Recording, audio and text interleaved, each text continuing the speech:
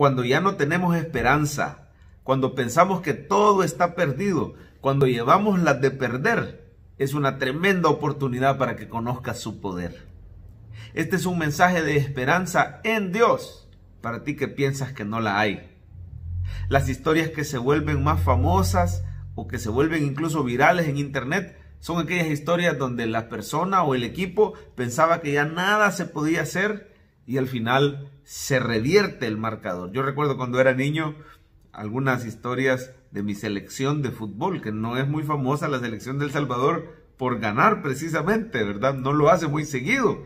Pero el par de veces que yo logré ver esa reivindicación, esa remontada, era algo grandioso, era algo glorioso. La gente tiene sed de esas historias, cuando las personas llevan todas las de perder y al final un milagro ocurre y hay esperanza por la voluntad de Dios. Recuerdo, por ejemplo, el caso de un joven en una escuela secundaria que era bulleado. Hoy está de moda ese término, ¿verdad? El bullying. Era bulleado por otros compañeros y lo molestaban y se burlaban de él por su sobrepeso, por su apariencia.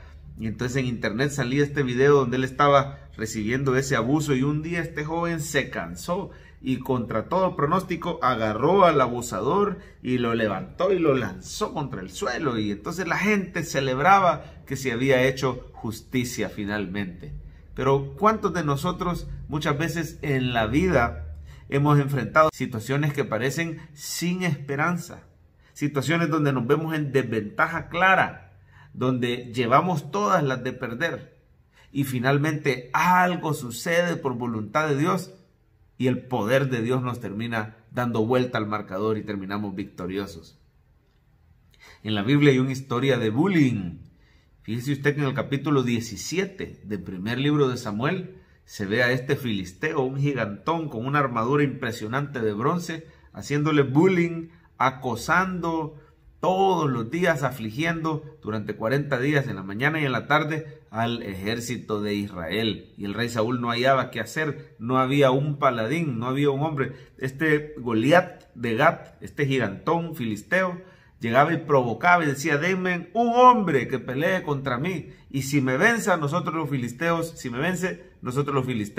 vamos a servirles a ustedes, pero si yo lo venzo, ustedes van a ser nuestros siervos, nuestros esclavos.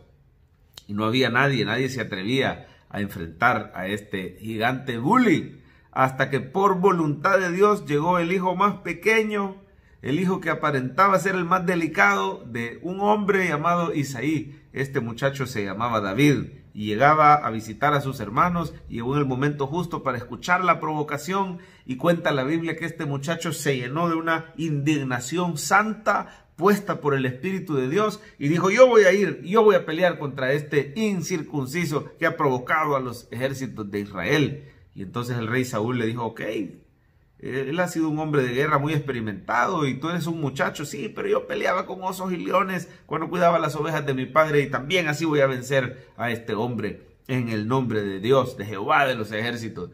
Y entonces tuvo una actitud diferente, una actitud de esperanza en Dios, la cual usted y yo debemos tener también para enfrentar cualquier situación. Tenemos esperanza en Cristo.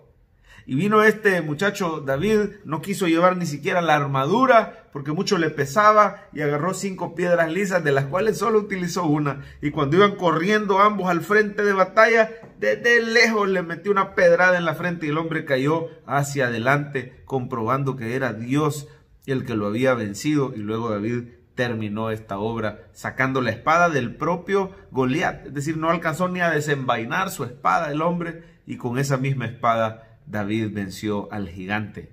Una historia de bullying que termina felizmente con la reivindicación, con la victoria del que no tenía esperanzas, del que llevaba las de perder. Por eso, cuando llevamos las de perder, agarrémonos del poder de Dios y Él puede darle vuelta al marcador, Él puede cambiar el resultado.